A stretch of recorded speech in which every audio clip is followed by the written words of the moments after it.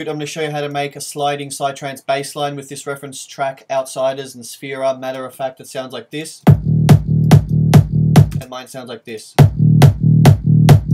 I'm not going to recreate the kick drum because I've done it a few times now. It's basically just a thud in SERUM, D sharp, the key of the track, and I've taken the click literally and just laid it on top, and then compression and a bit of saturation.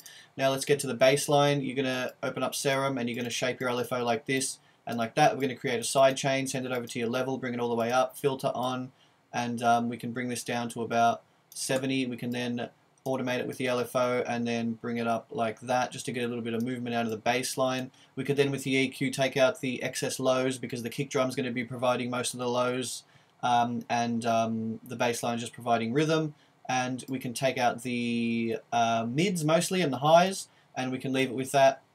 This area is what you want to play with. I've added some saturation just for some fullness. It's going to sound pretty good, and then you can record that out. And you can see that it's sliding quite well. So there's my bass, there's my kick, and they sit quite well together. Let's hear them together. I'll get rid of all that and then duplicate this across, solo and solo. Even if you've got a bit more space, you can do something like that or that.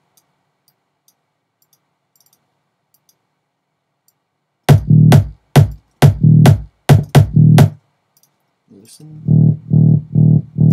Just so it really gets that sliding effect, but you make sure it doesn't clash with your kick. So let's record that. Sounds good, sounds good.